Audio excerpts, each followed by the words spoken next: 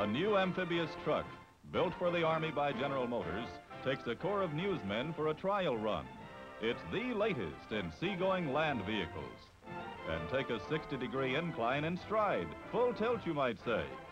Or slog its way through sucking mud and water that would imprison many a lesser car. Named the Drake, this 8-ton amphib has done all the Army has asked of it in rigorous tests. Its tires inflate or deflate automatically. On a hard road, for instance, they carry about 50 pounds of air.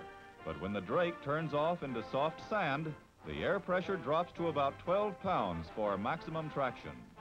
Where the smaller duck gets stuck, the Drake can make it. These twin screws, which can be raised or lowered while underway, do the steering at sea. This trial by water is one of the toughest tests for the new 8x8.